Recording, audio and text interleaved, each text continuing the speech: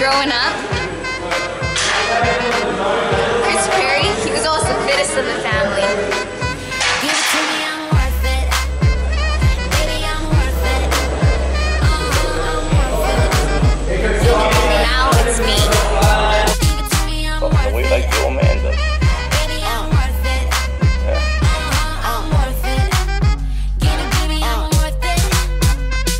Okay, I tell her bring it back like she loves some. Bring it back like she loves some. In the club with the lights off, but you at the shop off. Come and show me that you're with it. got it, bro. You had it by the comments and comments. Now that you're getting married, if you really want to get in shape,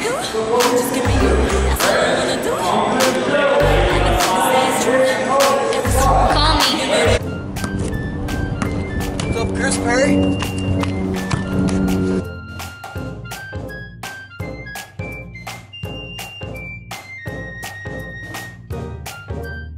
Some people say that Chris Perry is like the Larry Bird of Hawaii. Larry Legend?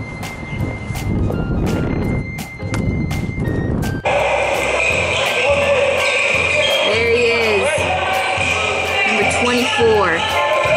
Ooh. Take it, take it. Did you know Chris Perry played against Rajon Rondo at the ILH championship game? Really? That's pretty impressive.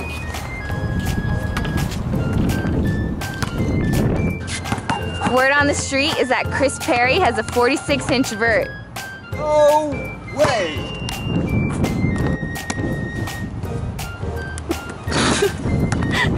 Did you know Chris Perry still plays basketball and has a full-time career?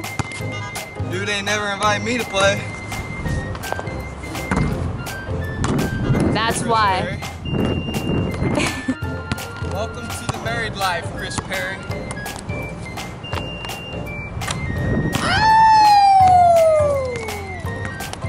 Got bored. Hi, I'm Caroline for all of you who don't know me. I just wanted to share one of my earliest memories of Chris, my brother. My mom, of course being the oldest, always put me in charge of getting all of the kids ready. So I always had to dress him, bathe him, and do all of that. One day he was like, no, I can do this myself. I'm like, all right, go dress yourself. This is what he walked out as.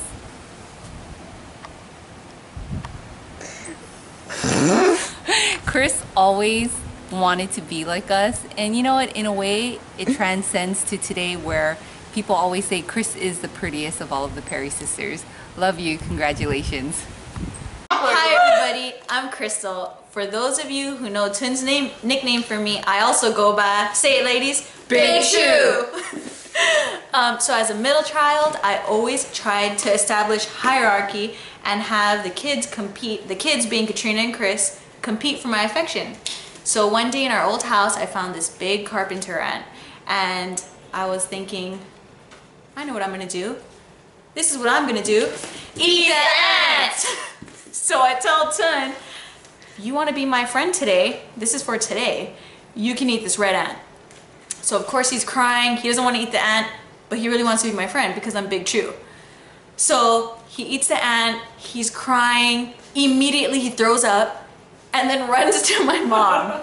The best part about this story is my mom yells at him for eating the ant. So at the end of the day, I'm sorry, Tun, but I'm Big Chew. I got your back, and this is my embarrassing story for you today, and I love you. Congratulations. Tun, Tun boy, my dear boy, why do you cry all the time? You cry for your mama, you cry for your papa, you cry for Caroline. Congratulations! You had your chance, now you must pay. I'm glad that you're sorry now. Sorry how we made Tuni and Lehobi together and how you got sick from it. I didn't get sick from you. Sick for her. I got sick for her, I guess. At 102 degree, 104 fever. I didn't have a doctor. I got taken to Subway. I thought for a foot long or something to fix me up, but I didn't realize it was a Perry building. That's it. Foot long would have healed me probably, but I went upstairs and met you, and I thought this guy was really cool. He was wearing Kobe Bryant shoes, and There you go. I had tonsillitis. He said, I don't want to cut you open. I was like, all right, I like that. He's like, that's I barbaric. gave you a shot, didn't I? You actually gave me free azithromycin. There you go. I love that. Hey, you know what? We're family now. Remember the first time I came over your house and I gave you a hug? Yeah, you broke my back, pretty much. The next time I went over your house, you broke my back. And I think you lifted out before, right? Yeah, I prep for that one. Love you, bro. I'm Leo's dad. I'm kind of a funny story about Leo. I know it's funny, but it shows how stubborn she was. She's just 2 years old and she would never eat her vegetables. She would always hide them in her napkin and tried to go throw them in a rubbish box when she was done with dinner. So one night I busted her. I said, you gotta eat your peas, otherwise you gotta go to your room. So she said, well, I'm gonna go to my room. So I said, well, you come out when you're ready and then you could have the rest of your dinner. And so I waited an hour, then 2 hours, then 3 hours. Then it was like 11 o'clock, and then I decided, well, I'll go to bed. I go look in on her room. She's wearing her dark glasses. She has these unicorn boots on. She has a Superman cape, and she's sitting there playing with her dolls. And I said, well, are you ready to come out and eat? And she said, no. And so the next morning, I woke up and I said, like, what? Aren't you sorry for not eating your peas? She goes, no. So she's standing there a whole nother day. To finally, it was terrible parenting. I had to go over there and tell her, okay, never mind about the peas. Just come to eat. So she didn't eat for like 2 days. Dressing up in her room in all these costumes, had dark glasses, boots on, playing with all the little ponies. So that kind of shows how determined she is. And we were crazy. So that's my funny story. Hi, I'm here to share my favorite story about Lei Hua, and it involves my Nana and a black eye. So we were on the Big Island in Kona, staying with my family. We were doing a rotation with Dr. Cortez for a couple of weeks, and Lei Hua and I had been out there for a little bit. My husband came to join us over the weekend. One of his friends from college, whom I also went to school with in high school.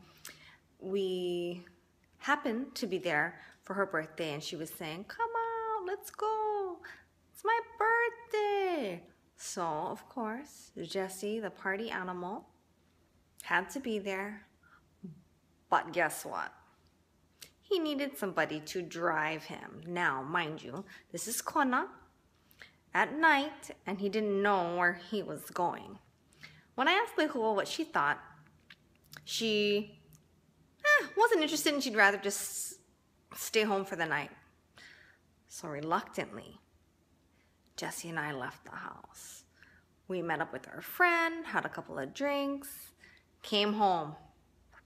When we were pulling into the house, I could not believe it. All the lights were on, and I panicked. I barely threw the car into park, flew into the house, and there was my Nana, sitting at the side of the bed, and Lei Hua nursing her back to health.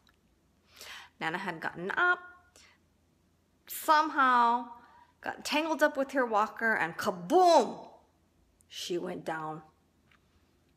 Thank goodness Lei Hua was there. My cousin Kana comes out of nowhere in his bibbities and scoops up Nana and puts her back on the bed. And Lei Hua went clean up her boo-boos and made sure that she was okay. Now, the long and short of it is, Nana ended up with a black eye.